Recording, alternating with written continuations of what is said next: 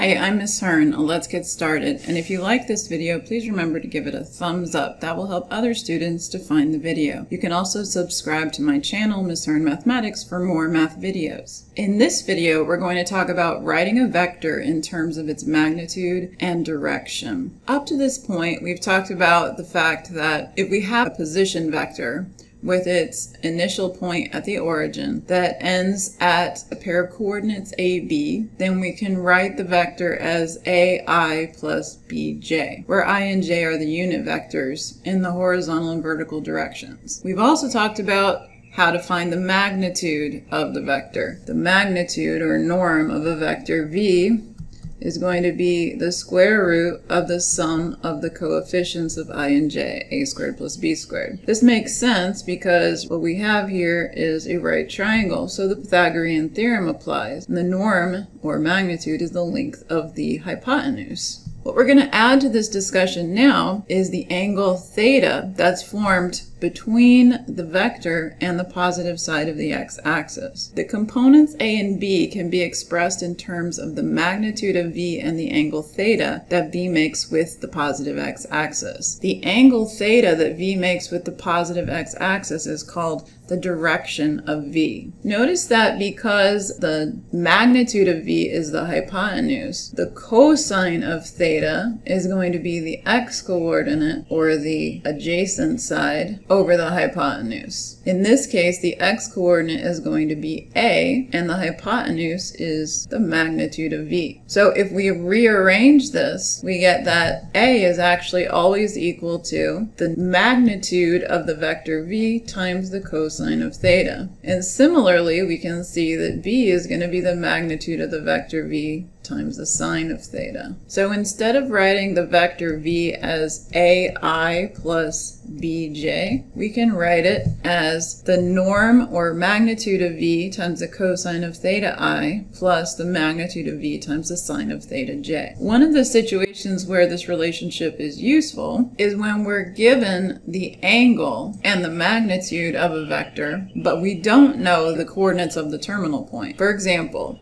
the jet stream is blowing with a force of 60 pounds in the direction north 45 degrees east. Express its velocity as a vector v in terms of I and j. So what we know about this vector, which has a magnitude of 60, magnitude is often a force, and then we're also given a direction, north 45 degrees east, which means that if we look north and then turn our heads to the east by 45 degrees, we're going to see our vector going in that direction. That would mean that theta here that I have marked is going to also be 45 degrees because they have to add up to 90. So we have the angle formed with the positive x-axis, and the magnitude of this vector is 60.